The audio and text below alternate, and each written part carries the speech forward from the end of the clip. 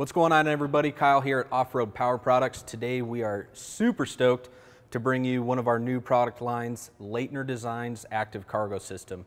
We purchased this for the ZR2 we got behind me, and out of the box, this is a very well put together kit.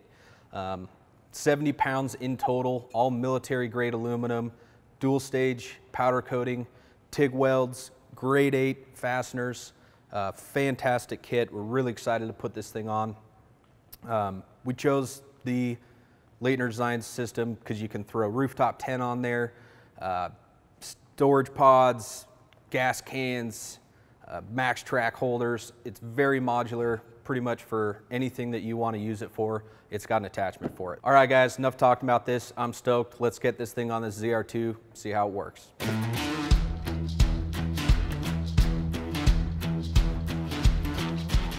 All right, guys, step one, you're gonna get your first upright along with 4 T-bolts, 4 nuts, a 13mm deep socket. What you're gonna do is install those T-bolts and hand tighten the nuts on them on all 4 of your uprights.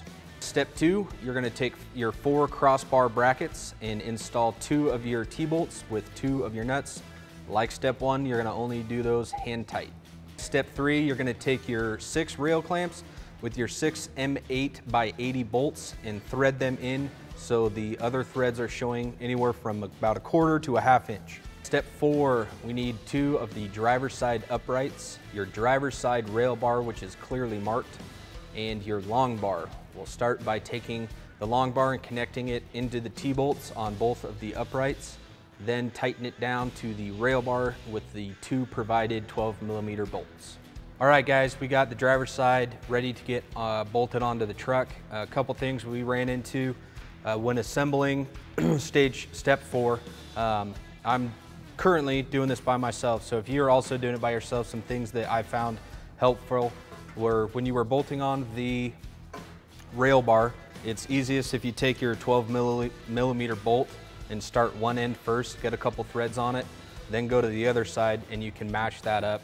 Otherwise, it's going to be pretty difficult to get it in and both bolts going simultaneously. Another thing you want to look out for when you're assembling the rail bar to the uprights, you want to make sure that they're butted all the way up to the back of the upright. Otherwise, once you get it on your truck and you take your final measurements, it won't be square. So keep those in mind when you're doing it if you are doing it by yourself. Okay, guys, once you got both passenger and driver side assembled, step 5 is to put on the rail clamps, and they can go on from either side of the rail. Take your clamp, slide it on, 3 per side, evenly spaced across the rail. One thing we did run into, they were a little bit snug, so we took a soft hammer and tapped it on. Once you get it past a couple burrs from the powder coat, they slide on pretty easy. Now let's go ahead and get this on the truck.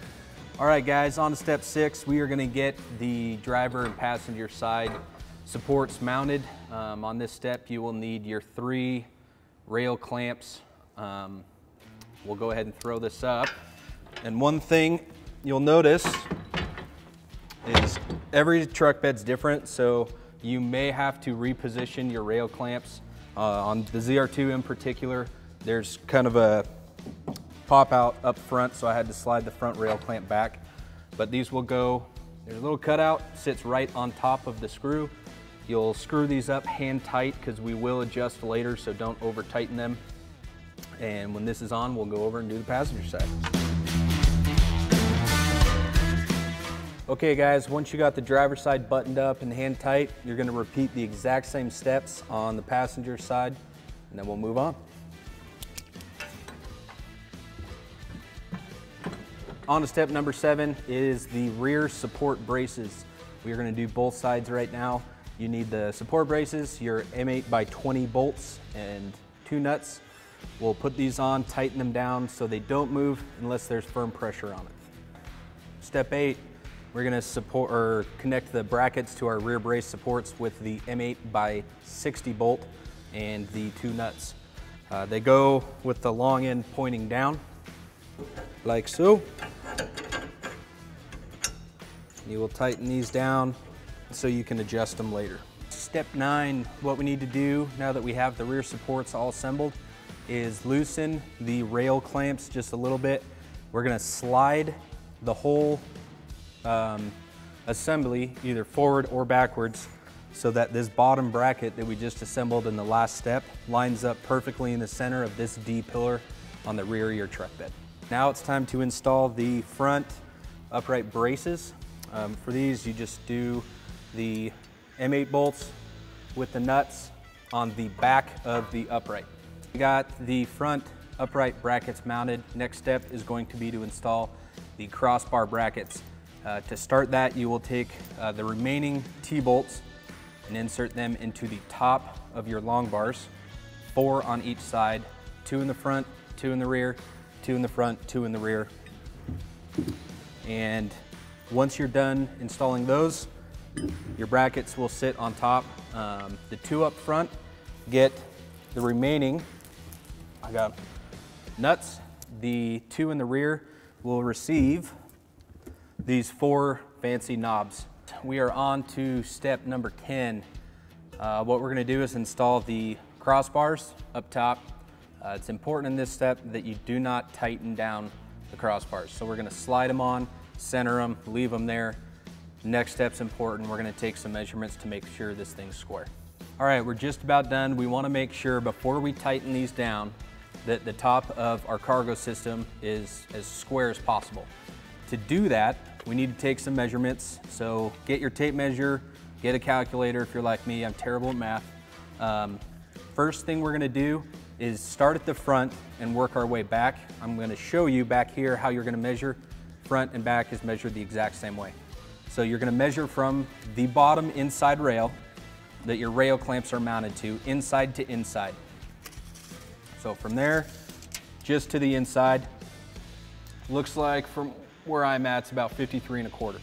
You're gonna take that measurement, you're gonna subtract 18.75 inches. That'll give you a number, and you want that number to be in between these top 2 plastic end caps. Once you get that distance, tighten those down, make sure it stays there, and your cargo system will be square and ready to roll. Okay, everything behind me is all squared front and rear, so we're gonna drill some holes, then do the finishing work with the end caps and the weather strip up top on the crossbars. Okay, that's a wrap on Leitner Designs active cargo system install on the ZR2 behind me. Extremely stoked with how it turned out. Everything buttoned up perfectly, went where it's supposed to go. Instructions were very clear. Awesome product. Great quality, really well crafted, made right here in the USA, built, shipped, engineered, everything. Awesome company, great product. If you have questions about Leitner racks or you'd like to get one for your truck, make sure you visit us at www.offroadpowerproducts.com.